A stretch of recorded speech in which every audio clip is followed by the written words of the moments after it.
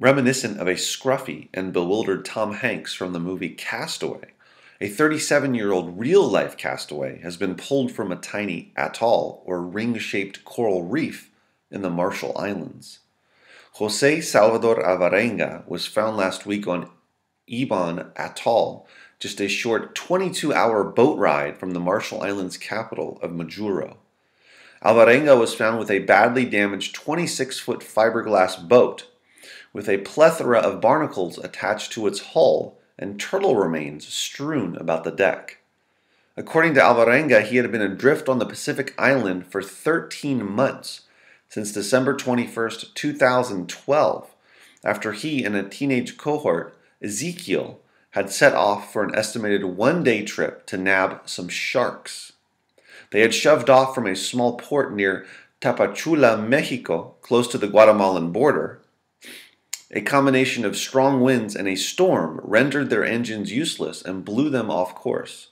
Alvarenga says Ezekiel ended up dying 4 months into the ordeal because the boy would not eat raw birds. His death pushed Alvarenga close to the edge of suicide, but the castaway said he ultimately could not do it.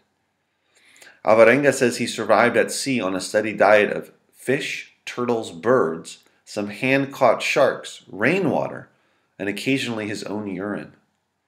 A knife, his wits, and determination were apparently all he needed to endure. When he spotted the tiny atoll, he screamed in delight and managed to get ashore, where he promptly, quote, had a mountain of sleep, according to Alvarenga. Needless to say, his disheveled and nearly naked self was quite a sight for the two women who found him. His estimated 5,500-mile unwanted journey has ended in a cozy hospital bed while he recovers from the unimaginable experience. Despite the lengthy journey, Alvarenga is physically healthy, although he did complain about stiff and painful joints, and mentally lucid.